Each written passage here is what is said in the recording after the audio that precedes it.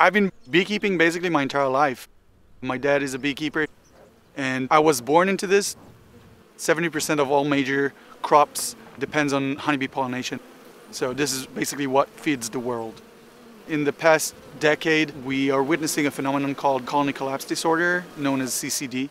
And we've seen mortality rates of 40% annually of bee colonies.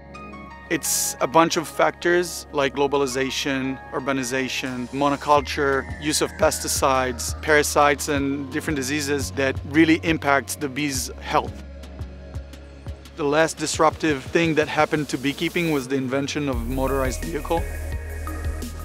And I saw everybody else with, computerized tractors, and the cows are now being milked by robots. And it just seemed very weird to me that there's nothing like that for the beekeeping industry. That was the moment where I partnered with my co-founders. They're coming from the technological background. BeeHero owns today the largest database about bees and pollination worldwide.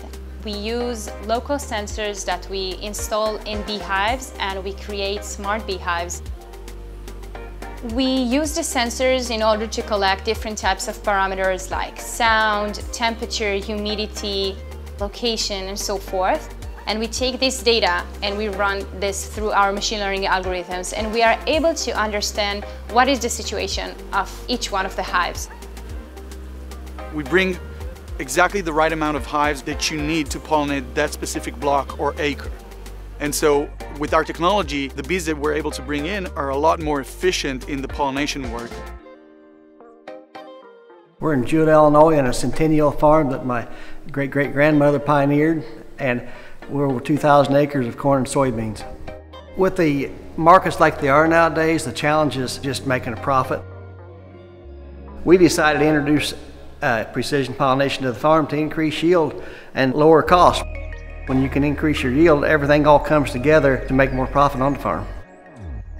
So soy was genetically modified to not be dependent on bees, and research from recent years show that when involving bees in the pollination season of soy, you can actually increase the crop yield. So this is what we've done at BeeHero.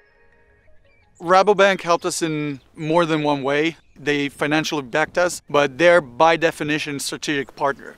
They are very well placed in the farming industry, so their experience and knowledge can help us a lot with our ultimate goal to help the bees and help the farmers feed the world. This is probably the most important process in the food production chain. Their inputs are amazing. Feeding 9 billion people at about 10 years from now is going to be a huge challenge, and we need to optimize every single aspect of the way we grow our food. Technology is the key for that, and especially the pollination part that we think is so vital for creating food for the world.